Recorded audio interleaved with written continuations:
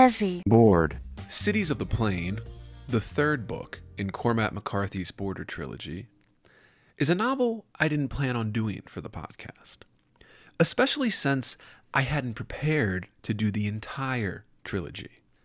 But then, Cormac McCarthy died just a few weeks ago, and I suddenly felt obligated, in some way, to do it.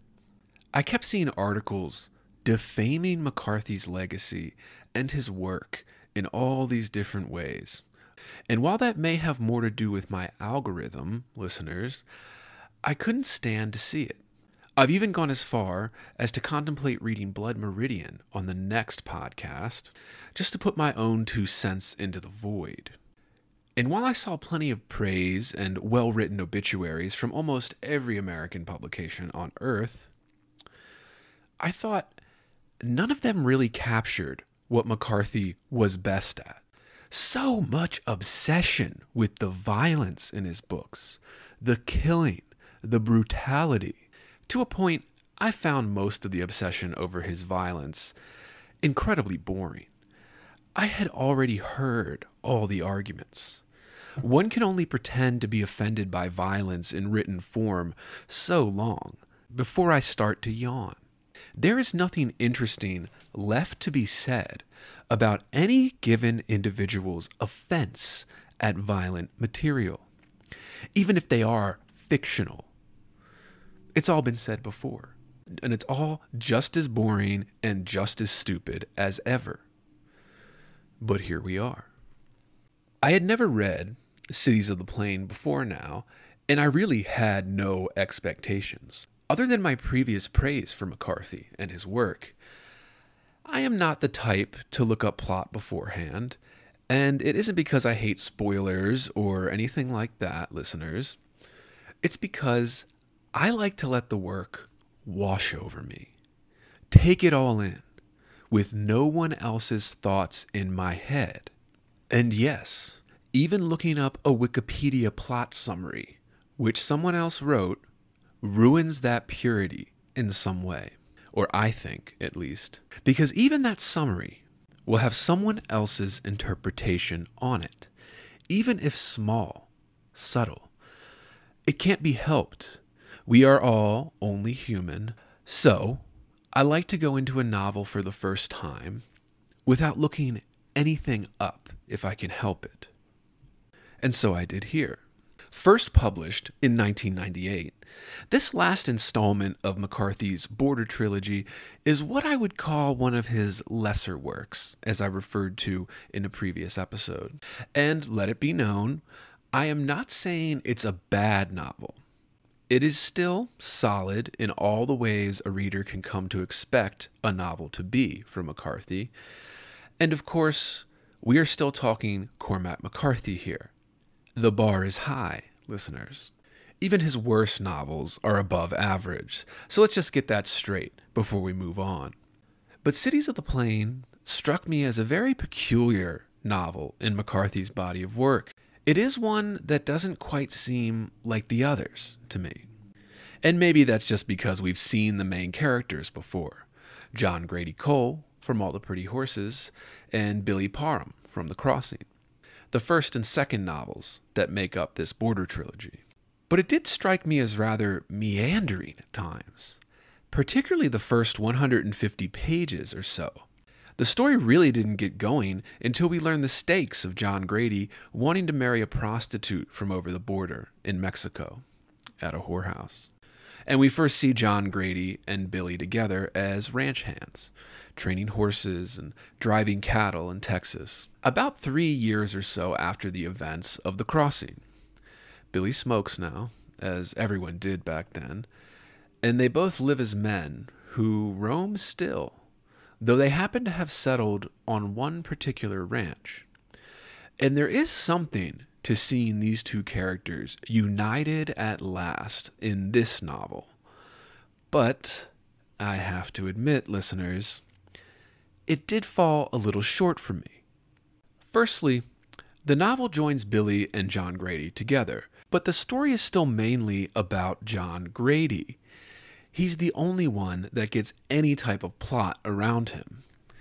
Billy in this novel could have honestly been anyone, another ranch hand he had befriended. And that isn't so bad, really. As I said, the novel is still above average. But it did make me think this novel in the trilogy maybe didn't need to be written. That it doesn't carry the same punch of the previous two books in the trilogy.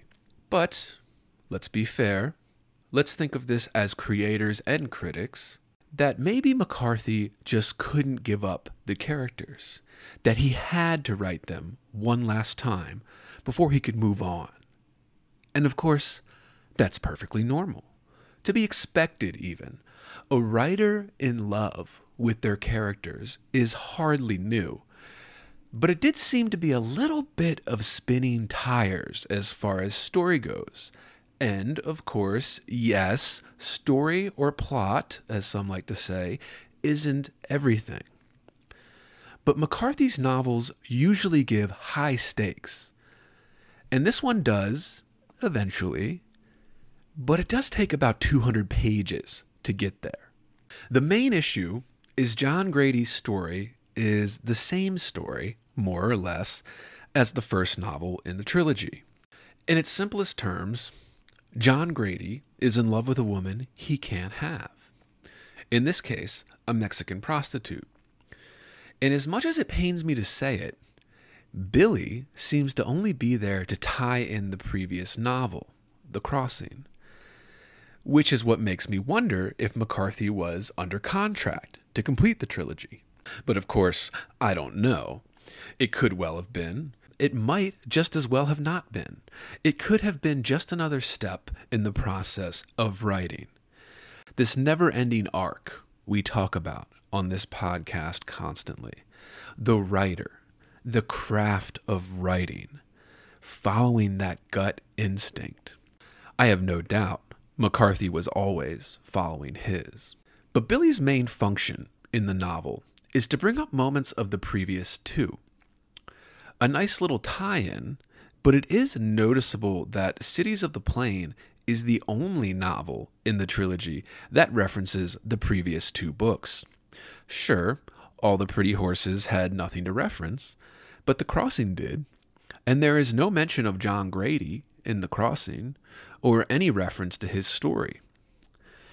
What I'm trying to say is, while compelling and masterfully written in parts, it did seem that this was sort of the afterbirth of the previous two novels, the leftovers, lukewarm on the plate.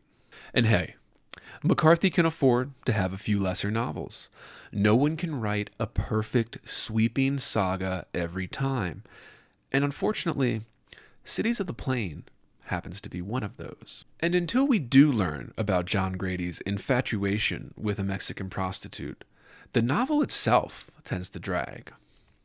Sure, McCarthy isn't exactly known for his fast-paced novels, but it did meander a little more than usual, at least compared to the previous two novels in the trilogy. Really, the thing that most compelled me reading through the first 150 pages or so was the actual references to the previous stories. It's still interesting from a technical perspective, as I've already stated in previous episodes. McCarthy's prose is always worth the read. And it was here too, listeners. But the novel, as a whole, is perhaps the weakest of his I've read. And I did consider why I felt this way. And I thought about how maybe it's because there is no coming-of-age story in this novel. That part has already happened in the trilogy for both characters. This is just two men, one learning from his past mistakes, another repeating them. It's very realistic, as McCarthy always is, but it did seem that this one focused more on love, women, manhood, than the previous two novels. And that makes sense. The boys have matured, though he still refers to John Grady and Billy as boys in descriptions, even if they are well into their 20s now. But what that does is make the novel feel less graceful than the previous two in the trilogy. And yes, I'm comparing them to things other than the actual novel in front of me, but they are connected stories, listeners, as a trilogy implies. But this third installment also seems to use less literary devices. There are less characters exchanging wisdom, though there are still many, and there are no dreams, no foreshadowing in the way the previous books did. The foreshadowing for not getting what one wants is literally stated flat out in this novel. Unusually ungraceful for McCarthy. Just less elegance than what I am used to when reading a typical Cormac McCarthy novel. And this may irritate some listeners, but I feel this is true for the epilogue in this novel too, where we see Billy at around age 70, still wandering the roads and hills of Texas. And again, it pains me to say, it seems forced. It read as forced to me that this final chapter, the last we see of Billy, is somehow tacked on the end, that maybe we didn't need to see it. And I think it shows that Billy might not have really fit into this story that well, as it's mostly John Grady's story. The fact that the novel ends before we get Billy's final years in a very brief glimpse, and it's a long interaction about dreams and so forth, reality, again, seems as if it is trying to tie in the beautiful literary devices of the previous novel into this one, but waiting until after the novel ends to do it. And it struck me as a desperate attempt to do it, really.